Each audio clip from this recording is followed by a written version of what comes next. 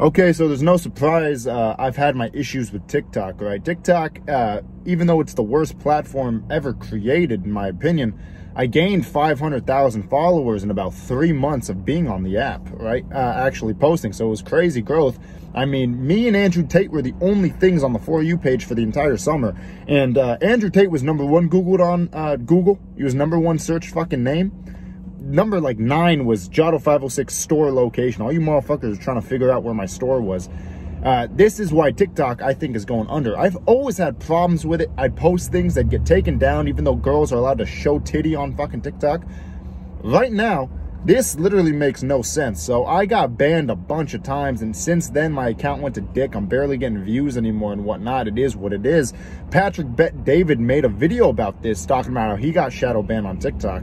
And by the way, nobody gives him any fucking flack. Everyone gives me flack saying I just suck, but that's beyond the point.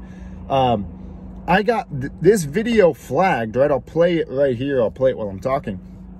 This video got flagged as community guidelines, but it's still up on TikTok. And I received a strike on my TikTok. I can't post right now for like another week, but the video is up. I can't appeal it. It's up, but I got a violation.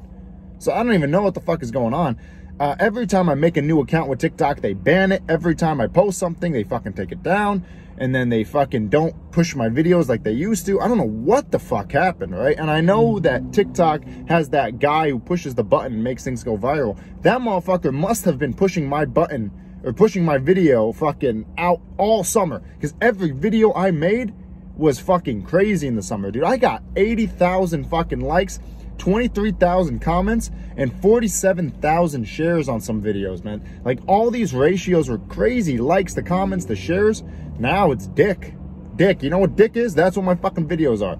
It's crazy. So this is why I don't think TikTok will last that long. I mean, they have their fucking golden boys up on there that are always going to get likes and shit. But for other creators like myself or other people who post some decent shit that used to get fucking traction and now nobody sees anymore, it's going to be upsetting. That's why I'm fucking focused on YouTube. YouTube is way better anyway, man. Nobody wants to go on fucking TikTok when they can go on YouTube. So fucking shout out YouTube, man. You guys are saving my ass, even though a lot of my videos get demonetized, but that's my own fault. I love you, YouTube. You're the best. TikTok, go fuck yourself. Anyway, boys, you guys know what to do. Subscribe to the channel. Cop yourself some merch. Jotto506shop.com. I'll see you in the next one. Peace.